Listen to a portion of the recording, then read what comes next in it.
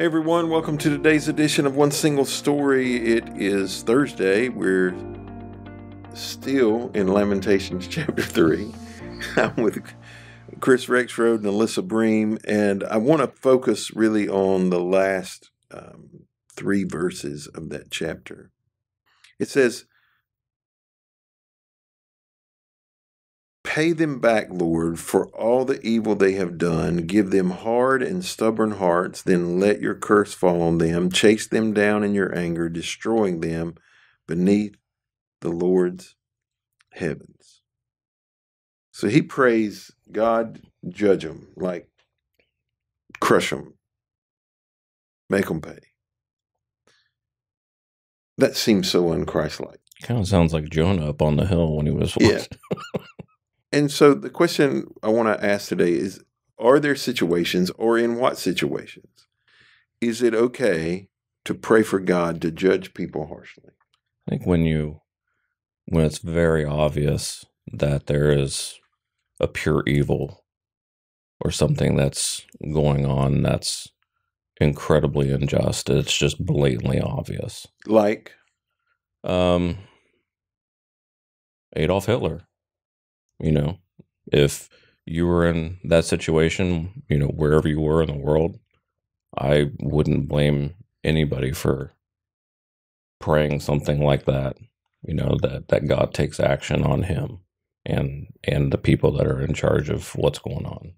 When you're in the midst of a trial, wherever it comes from, which we've discussed so many times this week,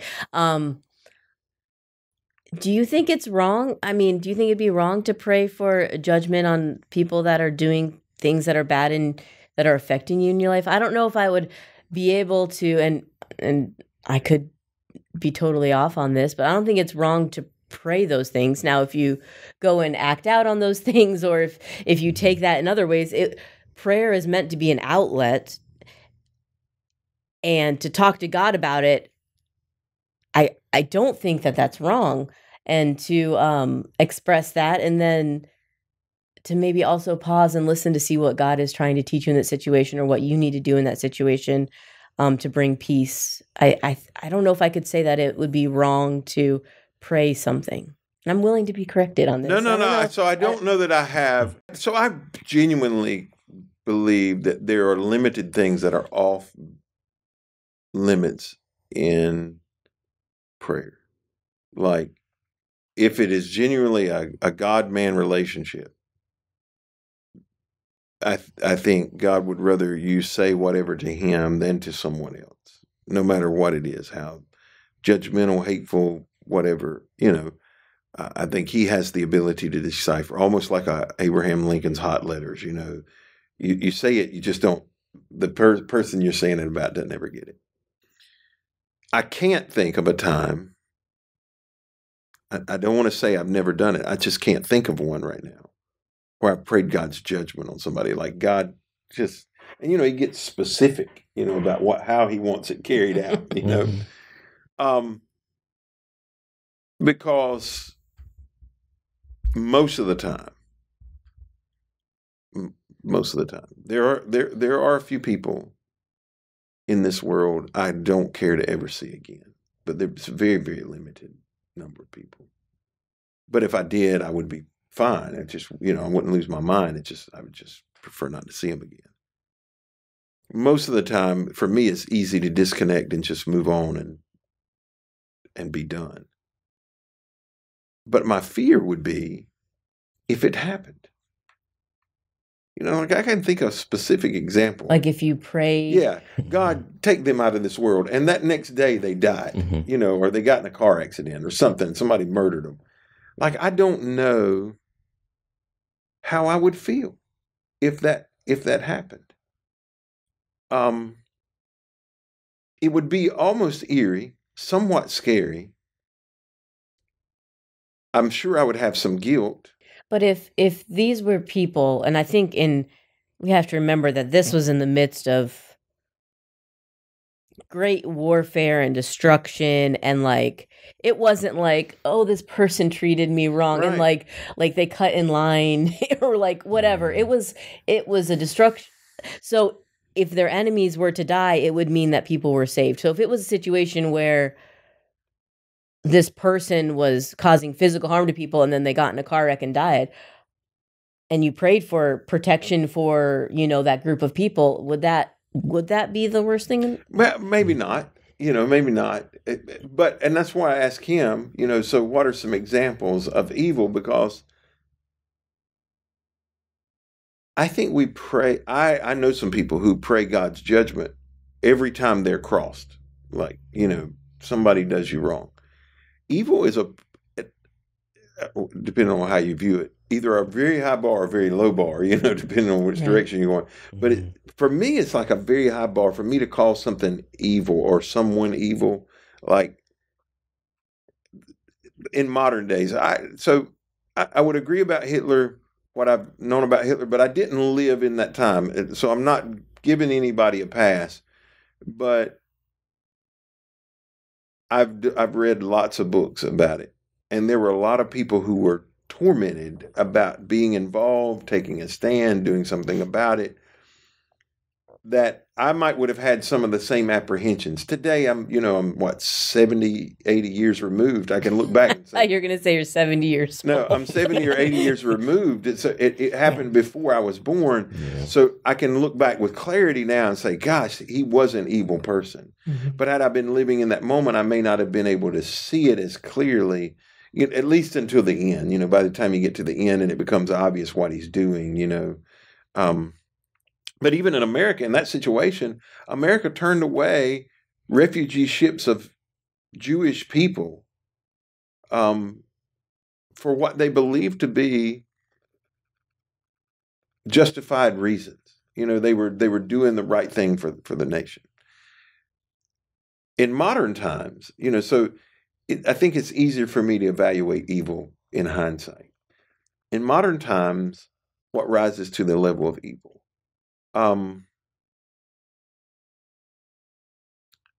One would be trafficking of children for me. Mm-hmm. Like, if they all died, like I don't think I would have any remorse. Like I would hate they didn't make it. They didn't repent, but the traffickers and the organizations and stuff like that. Yeah, and I don't know whether I feel more strongly about the people who are doing the trafficking or the people who are purchasing them. Mm-hmm. Both are horrible. Mm-hmm.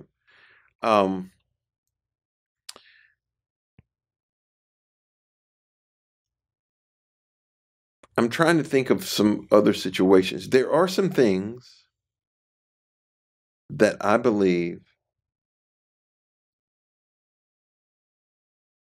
80 years removed, we're going to look back and say, man, you should have taken a bigger stand about some things.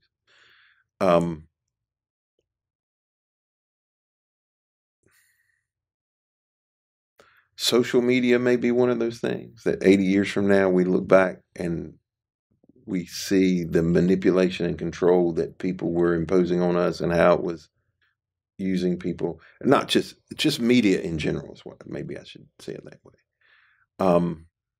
I think that we already have some of this inkling with opioids, where we can look back and see that the manufacturers knew ages ago how addictive and harmful it was, and they pervaded on the people, and then it becomes this epidemic, and now we have this massive. I don't know that I can talk about evil in a very good context there, but I believe that we may look back on it and see, man, those people they really did our society an injustice. Do y'all have some examples of like modern day evil that trouble you? I can think of, I know that saying this word might cause some divisiveness, but like the Me Too movement would be a thing that was hidden for a long time, that people were getting assaulted and not reporting it or not getting believed. And as that came to light, I think people realized just how pervasive that was in certain areas of society and that it needed to be changed. I can see that as something we look back on, and man, the people who did report things and were ignored or something, we can see how that was evil, and just a few changes could have changed a lot of people's lives. I don't think, it's weird. I'm not trying to bail you out, but I want to offer a little bit of what I would consider to be adjustment. I think sometimes when we say phrases like "Me Too" or "Black Lives Matter," those are trigger words for some Right. people, and they automatically go one way or the other. But I don't think any reasonable person who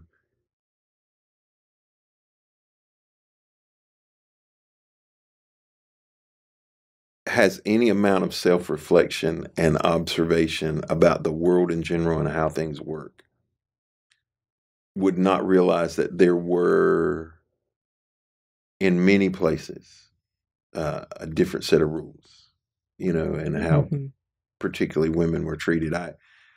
Barbara and I listen to novels when we ride, and we're in the middle of this book right now, of which I won't say the name because I don't want people judging me. But one of the characters over her lifetime has experienced multiple sexual assaults. And one of them, lots of writing now you'll have modern day and then this flashback, and so that's the way the book is written. It's what's going on right now, and then you get a flashback. How do you lead up to this? And there's this description of a sexual assault, and like it makes me sick to my stomach when I'm listening to this graphic depiction of this abuse, and it's hard for me to understand how that could happen. Like, it's hard for me. Now, I understand how some things happen, but it's hard for me to understand how that could happen. And I think that in those cases, those people could be considered evil. One of them that I thought about kind of hits me a little bit personal because of some friends that are locals and missionaries there. But in Haiti, the turmoil that they've gone through for decades of corrupt leadership, holding back funds that come into the country, typically like 90% of them, the government all the way through the army and a lot of the police are corrupt and stop and do things to people, and it's just that they just need like huge change there. And I guess if I'm not asking God to destroy the leadership there, I just would love to see it be replaced in whatever manner He chose. Yeah, so I'm not a conspiracy theorist, but all governments corrupt at some level. Yeah. Period. Yeah. I mean, that's just the reality of it. But in dictatorships, especially in those third world countries, they are led by people who are extremely nefarious, like just bad people. Haiti may be it certainly is in our hemisphere the prime example, Yeah. But there are other places where that plays out. Africa has suffered through that, the entire continent as a different countries, nations where they've had bad leaders that just oppressed the people, took advantage of the people. And it seems like, and this is my experience because I've been to Haiti, some of the most wonderful, loving people. It's only a small piece that oppresses the rest. And maybe that's what I want to say about evil is right now is I think it is a much smaller percentage. I think there are bad people. I think there are misguided people. I think there are ignorant people. But the level of people who are straight evil, I think, is a small percentage of people. But they do a massive amount of damage. Yeah, I agree. Well, thank you for being here today. Hope you'll be back tomorrow as we continue this conversation or finish up our conversation on the book of Lamentations.